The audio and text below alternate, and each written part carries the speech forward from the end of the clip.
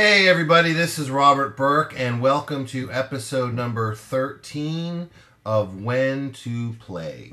On today's episode, we are going to talk about a game called Dixit.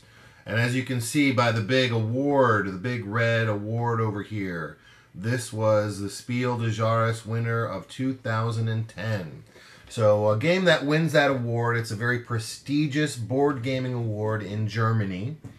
A country where board gaming has been elevated to a different level than here in the United States. Although we are gaining ground, that award is big. That award means that your game will sell hundreds of thousands of copies, if not millions of copies. And so, is Dixit worth such a prestigious award? That's the question I'm going to hope to answer for you.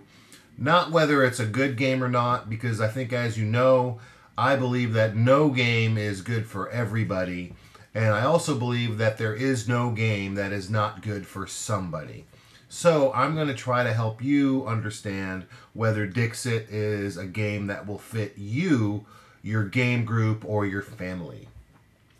So let's talk, as usual, let's talk about the artwork first. So the artwork is Dixit. Artwork is the key aspect that makes Dixit a great game.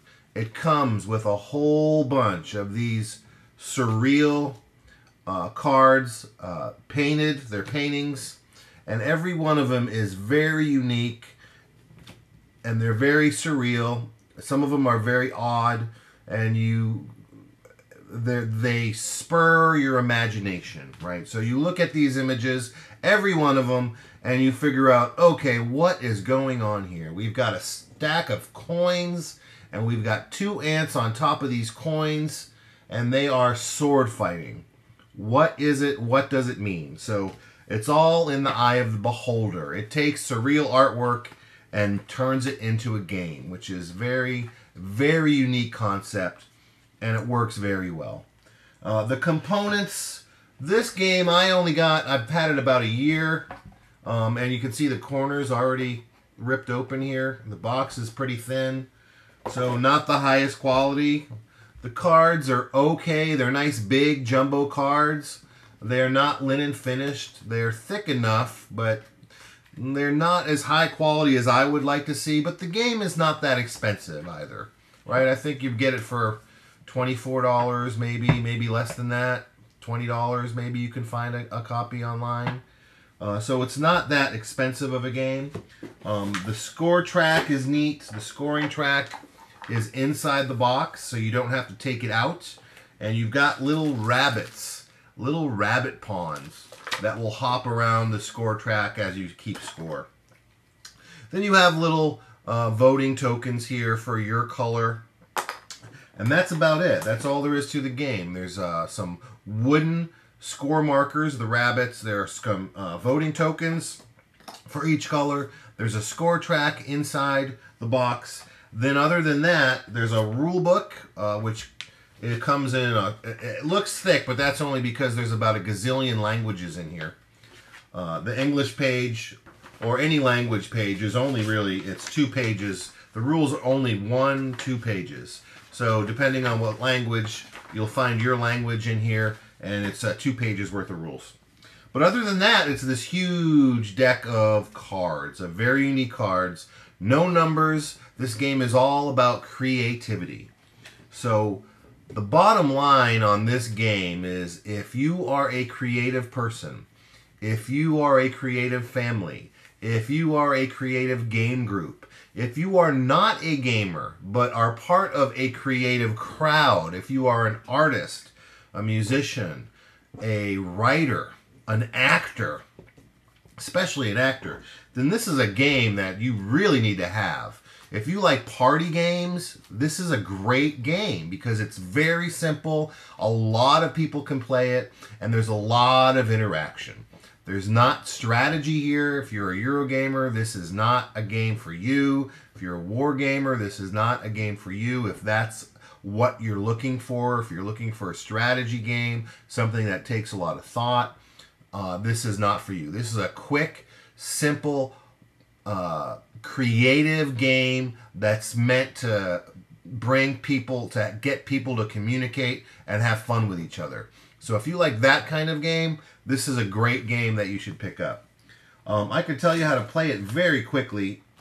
So on your turn, everybody's going to have a hand of cards, right? So whoever is first is going to play a card to the table. So let's say a player played this card on the table. You'll see it's a book with a knight, and there's a hole in the pages, and there's some creature crawling out of the book. And what you're going to want to do is you're going to play this down, face down. You're not going to show anybody. You're going to pick it, and you're going to play it face down so nobody sees it. And you're going to come up with a word or a phrase or a song or something to describe your card. Now, the key here is you don't want everybody to guess your card. If you do, you will get no points. But also, you don't want, if nobody guesses your card, you also get no points. You want just one or two people to guess your card, but not everybody. In that case, you are going to score 3 points. Everybody who guesses it was your card will also score points.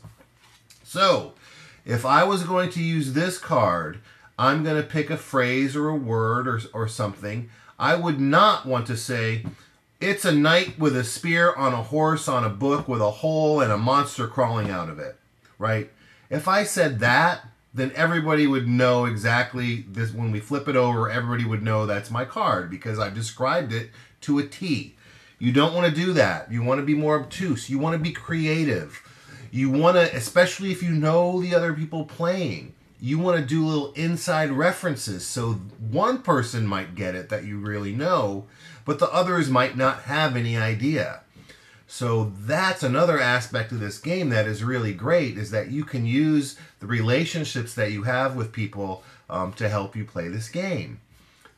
But you can get very creative too, especially, I mean, you could even do a sound or a voice. You don't even have to say a word if you don't want to. You could do whatever you want to explain what your card is. So it can get very fun and very creative.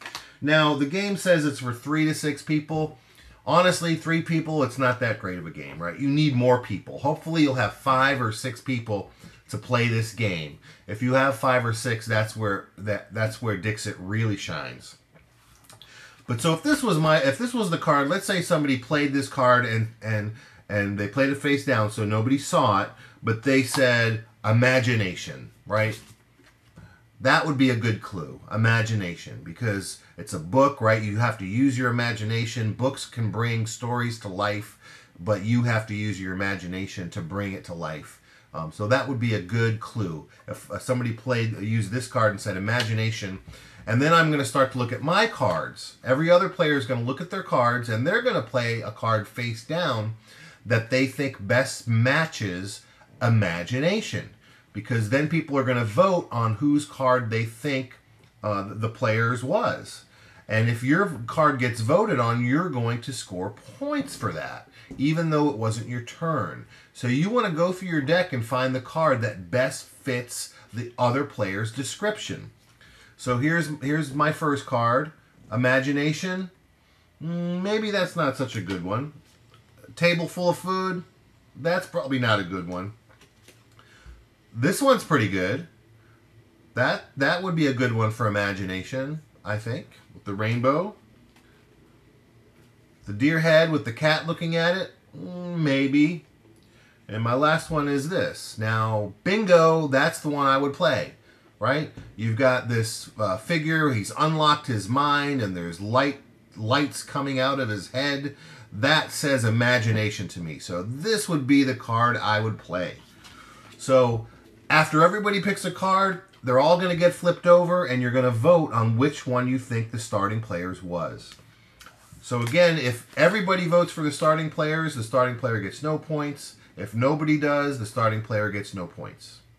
If everybody that votes for your card, if you're not the starting player, you're going to get a point. So that's basically it. That's how you play Dixit. You play a card, you give a description, everybody picks a card that they think matches your description, you shuffle them up, You turn them over, everybody votes, and then you score the points. And that's Dixit. So if you like casual games, this is a game you're going to love. If you like party games, this is a game you have to have. If you're looking for a good filler at game night, this is a game you should have. If you're a creative person or a part of a creative family or a creative group or in a creative business, this is a great game for you to play.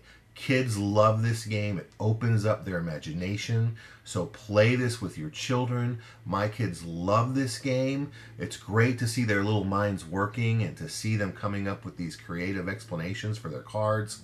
If you're a strategy gamer and you don't like to go outside of the strategy game box, then this is not a game for you. But if you're creative, Dixit is a must-have game.